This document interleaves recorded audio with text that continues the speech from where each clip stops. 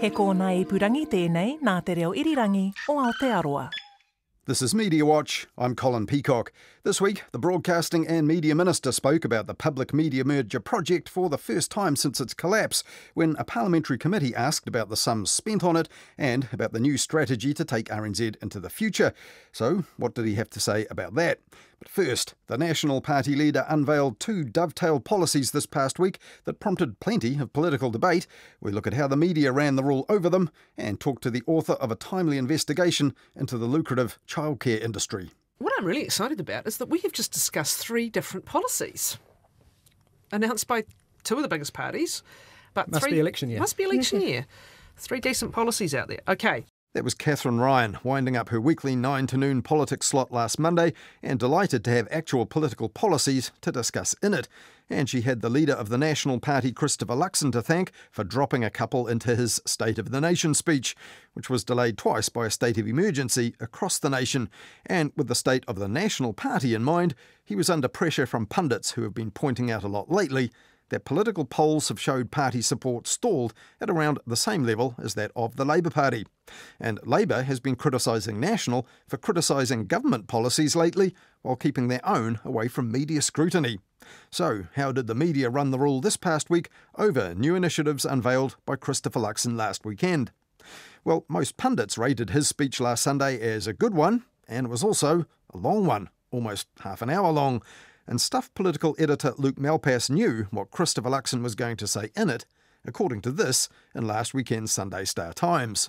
Christopher Luxon will use his State of the Nation speech today to announce he will hit the brakes on government consultants and the contractor gravy train if elected in October. Stuff understands. Well, they understood right down in fact to the railway-based metaphor. Labour has created a gravy train for consultants through its obsession with working groups, ideological pet projects and expensive public sector restructures that are a boon for partners at the big consultancy firms, but are not delivering better results for Kiwis. Luxon is expected to say. And that's what he said, almost word for word, to applause from the faithful right at the end of his address last weekend, where he added this. And under National, this gravy train's going to stop at the station. And that was also mirrored in the headline in the Sunday Star Times, Luxon to take aim at Hipkins government consultant gravy train. Now, Stuff's political editor also pointed out in that article that when he was in opposition a decade ago, Chris Hipkins also used the consultant spending stick to beat the then National-led government. But as the annual bill is now 3 times the size it was back then, Luke Malpass wound up in the Sunday Star Times with this prediction. The size of the public sector and what it achieves could well play as some of the mood music for this election year. Well, it's bound to if political journalists are making the playlist for that, with the political parties supplying the tunes, as the National Party did last weekend.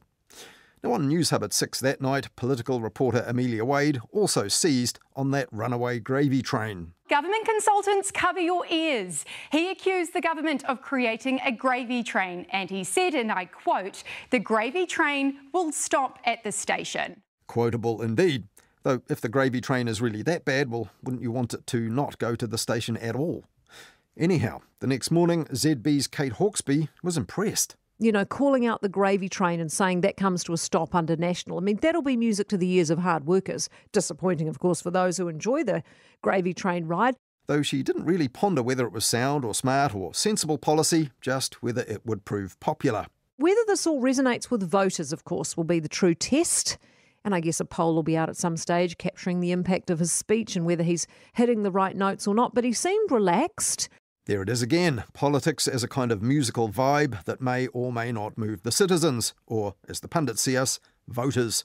And while there probably will be another political poll before long, it probably won't tell us much about whether people will vote 7 months from now to reduce the billable hours of consultants or other passengers on this unspecified gravy train.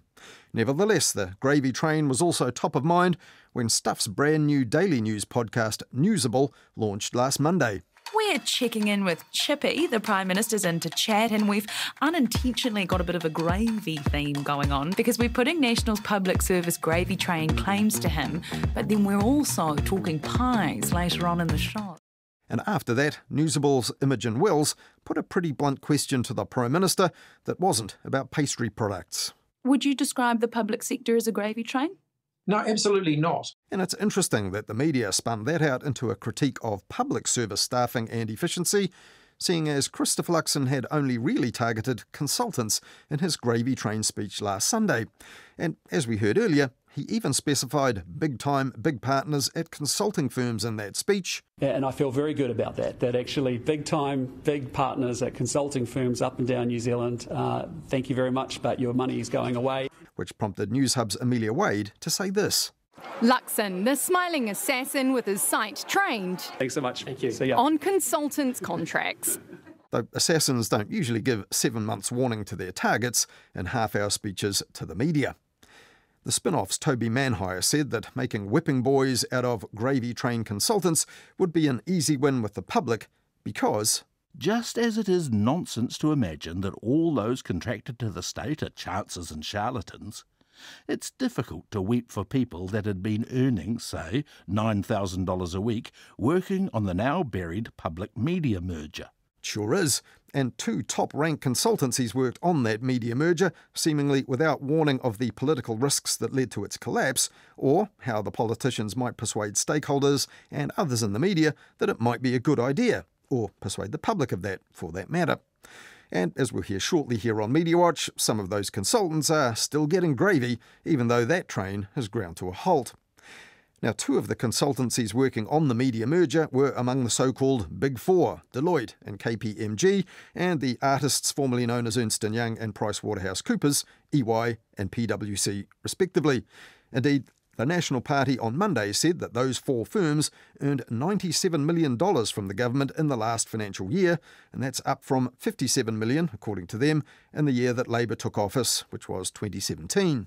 But that doesn't account for much of the total cost of consultants, which National claimed last year was $1.7 billion, a figure repeatedly reported by the media after Christopher Luxon's speech. And on things like transport and Three Waters, the government's been accused of failing to consult before setting policy, so what exactly is the gratuitous gravy, and how much of it is, in the end, fairly sensible spending? Well, for the Herald, political reporter Thomas Coughlan pointed out that there are 2 parts to this. There are government departments contracting in expertise that the public service doesn't have, and often that's for major projects or reforms. But then there's also pretty ordinary core public service work that is being done now by consultants and contractors because of staffing shortfalls or sudden lurches in workload. And both red and blue governments down the years have both failed to curb spending on that. Thomas Coughlan went on to say in the Herald that projects in train that were heavy on so-called gravy train consultants might actually require more of them if National gets the chance to unpick those projects, like Three Waters, the Māori Health Authority or the Polytech merger. Meanwhile, for Stuff, Esther Taunton prepped a cheat sheet called What is a Consultant Anyway?, in which she set out some of the most sky-high fees currently being paid. And under the headline, Where Does the Money Go?, Stuff's Anna White set out where the $1.2 billion on consultants and contractors was spent last year, according to the Public Service Commission. The Herald's Audrey Young also looked through the Public Service Commission's figures on that, making this important point. However, the Commission lists only ministries and departments in the core public service, not Crown entities such as Waka Kotahi and Kāinga Ora, which also report to Parliament on their expenditure. But last Sunday, Christopher Luxon said he wasn't derailing the gravy train just to save some of that money, but to fund Family Boost, $250 million a year to lower the cost of childcare for lower and middle income earners.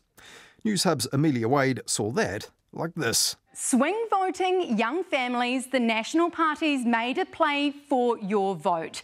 If your family earns below $180,000 a year, it says it will cut the cost of childcare by up to a quarter.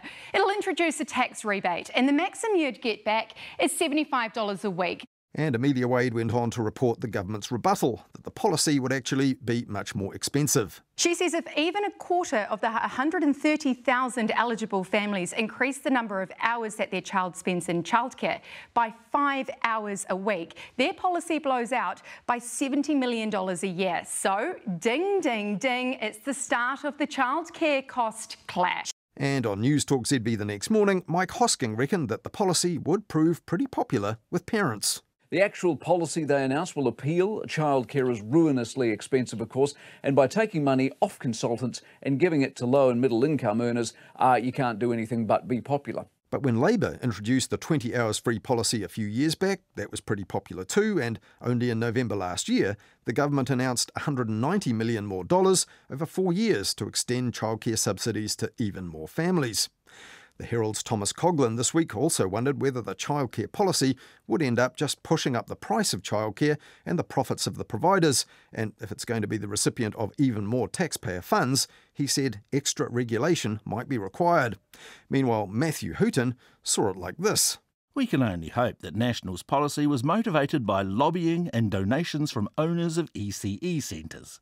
Because if it is a genuine attempt to help parents, that suggests the blue team has the same problem of ignorance of economics that the red team has. And Newsroom's political editor Joe Moyer was unconvinced by Christopher Luxon's claim that childcare prices won't go up because, he said, it's a competitive market. That seems a tad naive, especially considering reporting from Duff on the same day as National's policy was released, which revealed $450 million a year of taxpayer funding goes to for-profit early childhood providers and into the pockets of private investors. Now there, Joe Moyer was talking about the cover story of last weekend's Sunday Star Times. In a well-timed investigation called Raising Children, Rising Profits, Stuff National correspondent Michelle Duff looked into where the public money goes and found that 2/3 of New Zealand's early childcare centres are now run by businesses. 20 years ago, more than 2/3 were still community-based or not-for-profit. And these days, almost a fifth of the funding goes to just 5 of the private early childhood education providers. And it's pretty hard to tell just how much of this has improved the standard of care, she found, or the availability of it across the board, but the cost of it certainly is steadily rising. Now, in the same paper, Stuff's political editor was correctly predicting exactly what Christopher Luxon would say about derailing the gravy train for consultants getting cash from the public purse, but he said nothing in that same article about National's big-ticket childcare policy. So, was it just a coincidence that the Sunday Star Times published Michelle Duff's critique of the childcare industry the very same day? That was a complete coincidence. I was just as surprised as anyone else to see that. In fact, that story was, it had been held. It was actually the article that I published, or that we published in the Sunday Star Times, was meant to go the week before. And in fact, you know, if I'd been working on it for upwards of 6 months. So, yeah, completely coincidental. Yeah, maybe if it had been out the week before, it would have, who knows what impact it would have had. But I think that it's good that it's out there now, because it's sort of, I hope, helping to shape a bit of that debate. Well, one thing that came out of it was, I mean, I didn't know it, so I'm sure a lot of people didn't, was just how much of a private industry it's become. So if you go back about 20 years, the balance was almost the reverse, sort of 2/3, 1/3 or even more community-based or not-for-profit provision of childcare. Now very much the opposite. Does that make it a harder area to investigate, given that it is mostly now a private and pretty lucrative industry? Well, the thing that I always wanted to achieve or wanted to get to with this series was to find out exactly where all the subsidies in early childhood education go. The majority of that $2.3 billion in government funding for ECE does go to its subsidies paid to childcare providers, so that I knew that if I found out how much money went to these individual entities and could actually sort of pinpoint, you know, how the industry was broken up and who got that funding, that was half of it. The rest, which was to try and figure out where that money is spent and exactly how much is going back into children and their education, that was the hard part. You know, there's a limited liability companies, or in some cases with the Right Family Foundation, it's a trust. You know, some of their consolidated financial statements are public, but there's no great detail there. And for a lot of the other ones, you can't see. But that's kind of part of the point, that I can't find that out. And actually, the government doesn't even know.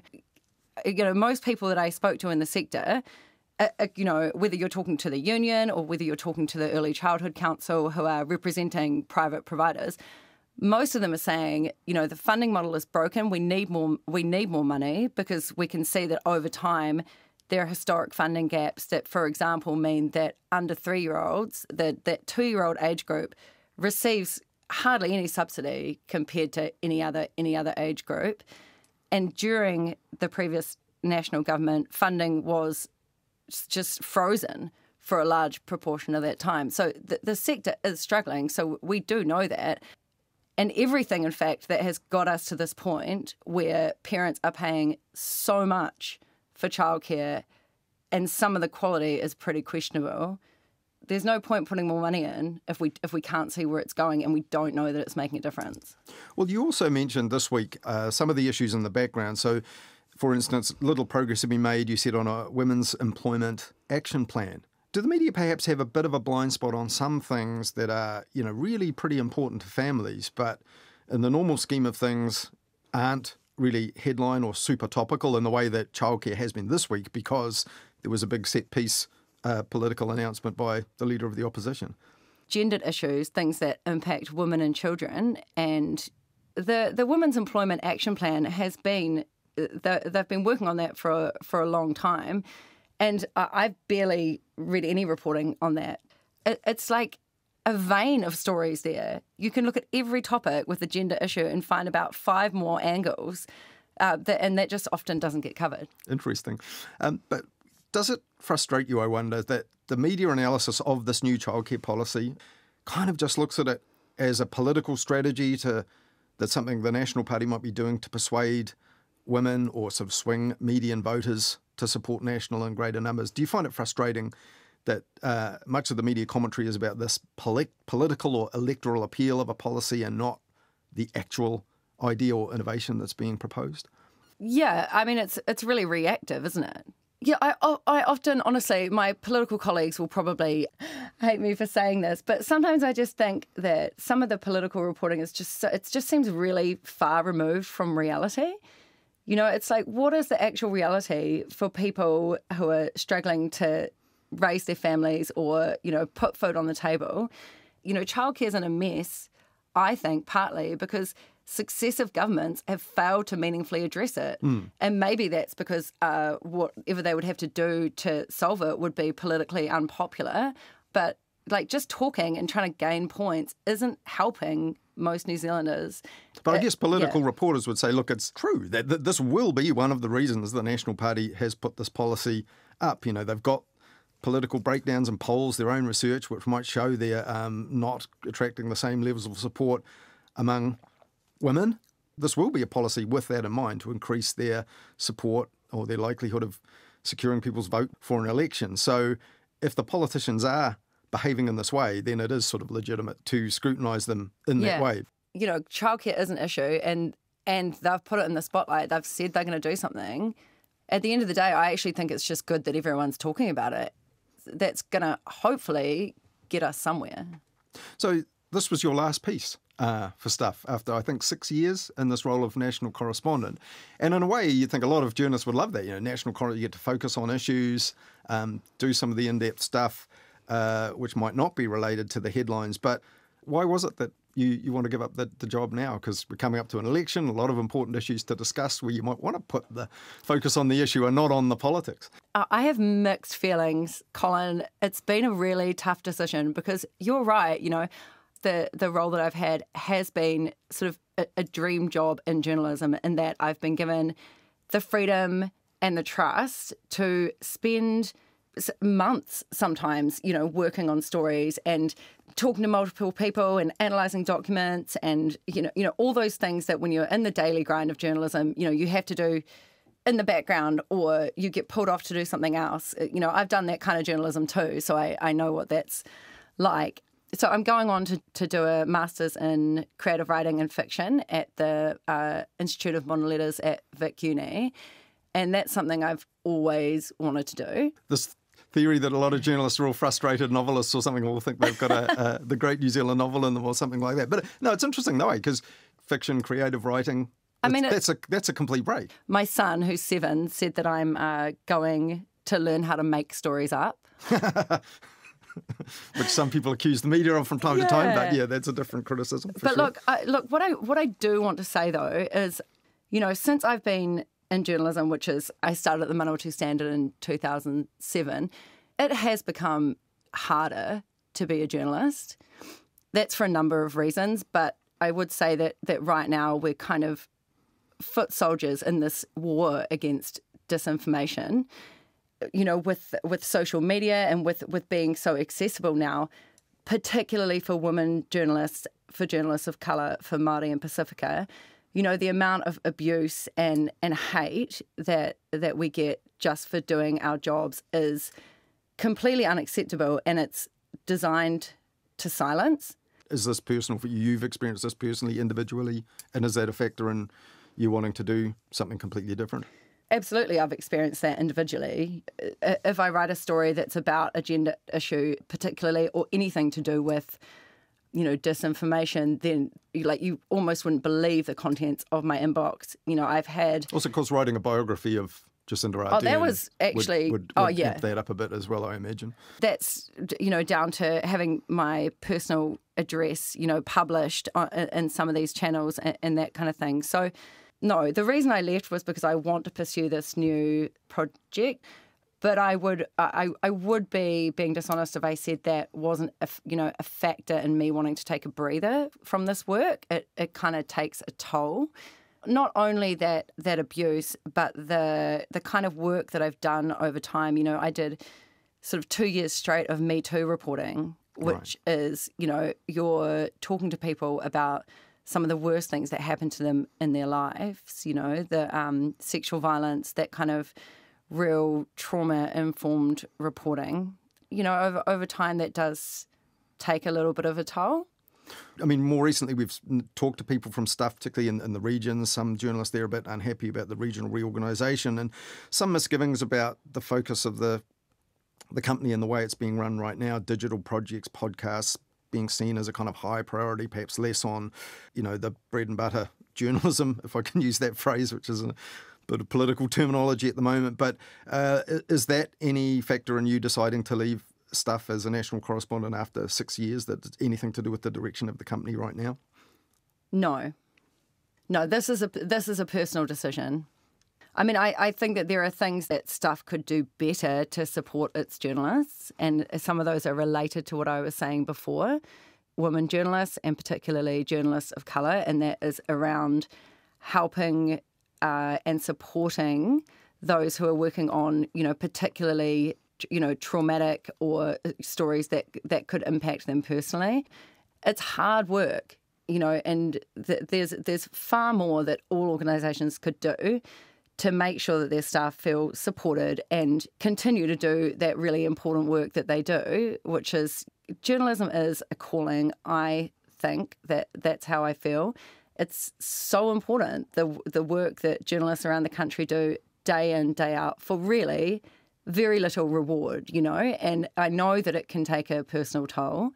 I think that if we want these voices to keep on bringing us these stories and different perspectives and that kind of thing, then they just need to be supported more. So will you carry on doing some journalism alongside now the creative writing and fiction, or do you think you'll come back to it full-time even in the future?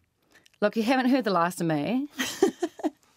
I'm definitely going to stick with journalism. It's, you know, it's my profession and I really love it, and I love all the colleagues that I work with and have worked with over the years and who have done and continue to do great work. So I'm going to continue to freelance as much as I can. Like, once I get my head around how much my workload for this course is, I'll be doing that, and I'll look to come back in the future. That was Michelle Duff, who finished up this week after 6 years as a national correspondent for Stuff, with a timely investigation into how the childcare business works and what the public gets for hundreds of millions of dollars in subsidies. And that was published in last weekend's Sunday Star Times, perfectly timed it turns out, on the day that the National Party unveiled a new policy to pump up the public payments for some families' childcare and slash spending on consultants being used by the public sector to pay for that.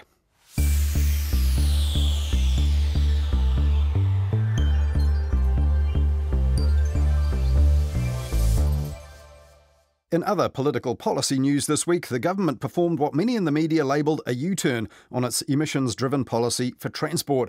Indeed, some said this manoeuvre was actually prompted by media reporting. Why did he do this U-turn? Why was he into the idea at 7 a.m. and then out of the idea by 2? It was almost like watching a cricket match where there was a run-out. It was almost like, yes, no, oh, sorry. Hayden Donnell looked at that in this week's Midweek Media Watch last Wednesday on Nights here on RNZ National. And while he was at it, he also looked at one radio station's fight with Pharmac, the growing glut of daily news podcasts and news of a new online outlet for those wanting an alternative to the mainstream media and also to other alternatives to the mainstream media. Also, Hayden looked at public servants in hot water for expressing political views in the media this week, while the Prime Minister had no problem airing his preferences about pies. I think that's where you've got to get the balance right. You've got to get the right balance of meat and gravy. Yeah. Altogether, too much gravy in the media mix this past week, perhaps. If you missed Midweek Media Watch this week, that's on the Media Watch page of the RNZ website, our section of the RNZ app, or you'll find it in our podcast feed, available wherever you get your podcasts.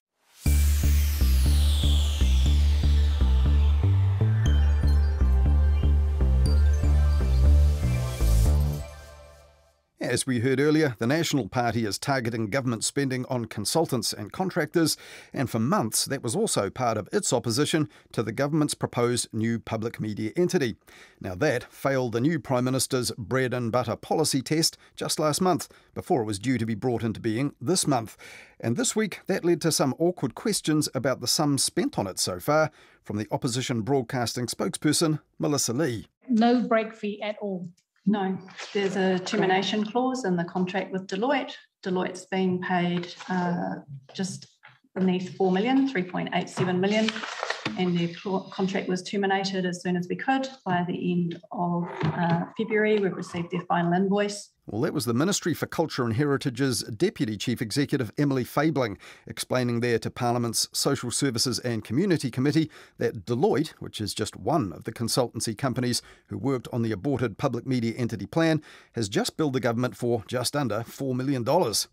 Melissa Lee also asked why the board that was supposed to be establishing the new entity was still meeting and still getting paid a month after the government dumped the plan, and Emily Fabling also confirmed that the establishment board would have what she called a final closeout meeting soon, and then a final report for the minister by the end of this month, and that would bring its work finally to an end. And later, the Broadcasting and Media Minister Willie Jackson raised eyebrows in that meeting when he told the committee that the board's work, and the millions spent over 4 years, was not a waste, but a great investment. Yes, I know it's 16.1 million, but we're talking about future-proofing New Zealand media. And while we don't have a merger, we know where we're going. And in a better time, Melissa, when we don't have a cyclone and we don't have the floods of the century, you know, who knows, we might be able to roll that merger out. This was the first time since the Prime Minister announced that the merger had been scrapped last month that Willie Jackson had spoken about it publicly, though in the interim he was also one of the ministers deployed to Hawke's Bay to oversee aspects of the Cyclone Gabrielle recovery. But later that day on News Talk ZB, senior political correspondent Barry Soper wasn't at all convinced to hear the minister cite the cyclone as a reason that the merger hadn't happened. He's making no apologies and seemed to even blame the cyclone on canning the project, even though it was dumped before Gabrielle hit. And when Willie Jackson was quizzed by National's Melissa Lee in Parliament on Thursday, he added a bit of clarity. And yesterday we were talking in a different environment. The reality is that the merger is finished, the merger is over. We will not be bringing it back, not now, and not in the future, and not in the upcoming campaign. And Willie Jackson's claim that the government is much better informed now about what New Zealanders want was also a surprising one. The public wasn't consulted about the public media plan at all until there was a bill before Parliament, and many of the hundreds of people who submitted on that really didn't like important aspects of it. But if they know where they're going on all this now, as Willie Jackson said there, well, exactly where that is isn't clear just yet. Willie Jackson's immediate and most pressing task now is to take to Cabinet a strategy for funding a non-merged RNZ into the future, as well as any other plans for funding or supporting the public media. And as we heard last week, that will also include some provision for old-fashioned AM radio, which proved to be an information lifeline during Cyclone Gabrielle, as MP Dr Emily Henderson reminded the Minister this week in that Select Committee hearing. As you know, I'm from Te Tai Tokerau Whangarei, and we were recently quite seriously hit by the lovely Gabrielle. And my family and friends in various pockets and many people around my electorate found themselves relying on AM radio. And it really highlighted how vital the AM RNZ function is. So my question to you is, what work has the government done to protect and ensure that the vital AM transmission function for what's going to be a world of trouble in the future? And in reply to that, Willie Jackson said AM radio has been underrated, and he was pretty bothered by all that kōrero about it closing down lately. I would think that we would get a lot of support right across the spectrum because we've seen the results firsthand. So I'm just pleased that injection helped and really saved people's lives. So this then is another part of the strategy which Willie Jackson will soon take to Cabinet, and he told the committee he hopes for a green light on that by early next month. And that's pretty soon after that final report from the Public Media Entity Establishment Board, due at the end of this month, which Willie Jackson said would also inform his strategy. So, for now, that strategy remains still firmly under wraps, beyond the short-term financial book balancing boost, which was signalled by the Prime Minister after he scrapped the merger at the last minute last month. Willie Jackson wound up his appearance before that Select Committee hearing by telling the committee that the need to get it all right is still urgent. We're talking about an industry that was collapsing on us, and everyone has said that.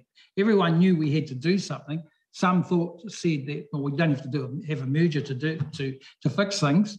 But I think there was a huge acknowledgement right across the sector from all areas and people with all different political affiliations that we have to do something.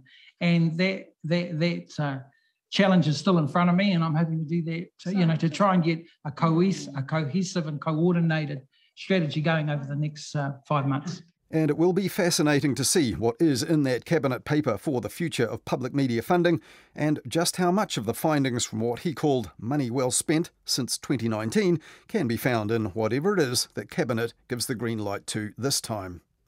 That's all we have for you in Media Watch this weekend, but we'll be back with more on the media after the 10 p.m. news next Wednesday night with Midweek Media Watch, and then back again at the same time next weekend here on RNZ National.